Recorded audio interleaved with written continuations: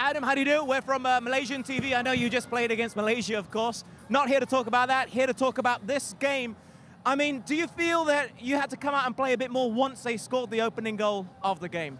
No, I mean, you can't control the free kicks. It was a fantastic free kick goals, but since then, I think we dominated the game. We had a chance to score and then hit the post, and which was a little bit unlucky, but we show until the end a really good character and good performance, and then I think we well deserve it to get 3 points. So you don't feel that they forced you to play a little bit more offensively because they took the lead?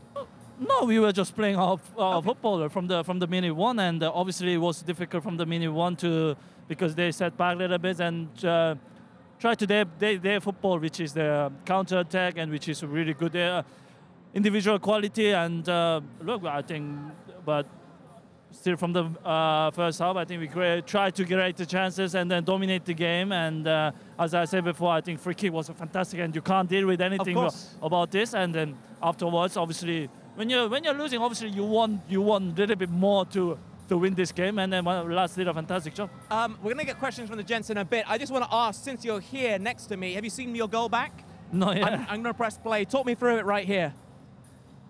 Oh, I was really tired, to be honest, and never in doubt. No, I can't lie, to be honest. I just want to make a first contact perfectly in front of him that he can't cross. Did you give him the eyes there, or no, just looking at the ball? I could see from the side eyes that he's on my right side, so I want to go in front of him that he can't touch me. Oh, if he touch me, it's a red card. So yeah, just make a perfect contact, and then obviously in front of the goal, I want to be composure as I can, and the finishing was good down to the corner, and then very happy to go to third goal for the team. Yeah, because it really was a game of two halves. First half, you and James Maddison couldn't get in the game. They really stifled that space for second half. I mean, what was Postecoglou's half-time talk? Because you came out completely different second half. You hit the post. Timo nearly got a penalty. It was just different. I think it was a penalty, yeah? I don't know. I've seen it wasn't given. He's got a case. I don't know. I haven't seen it, but I thought in the game the fluent goals, I thought was a penalty, but I can show it to you.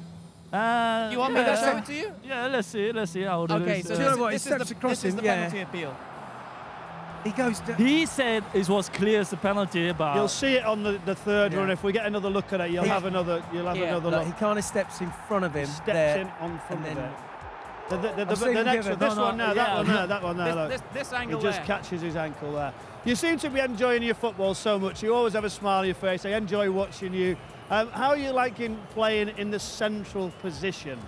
I just love it. I love to be honest, to get pressure to the goalkeepers, and you know, when I'm pressing to the centre back or keepers, I love today see like a little bit panicking because I'm kind of really try to go as fast as I can, and I think I'm really enjoying because you have such an amazing player behind me that support me amazingly. So yeah, I'm very happy. Either same, I think on the left side, on the right, on the same, on the in the middle, on the right. I think it's the same as I love to play. Okay, final question. Aston Villa about to kick off in about 20 minutes. You're playing them next week. Currently in the table, you sit 2 points behind them, having played 26 each. It just adds something extra because you're facing them next weekend. We try to focus on ourselves. You know, it's just it's a safe answer, isn't it? Focus on yourself.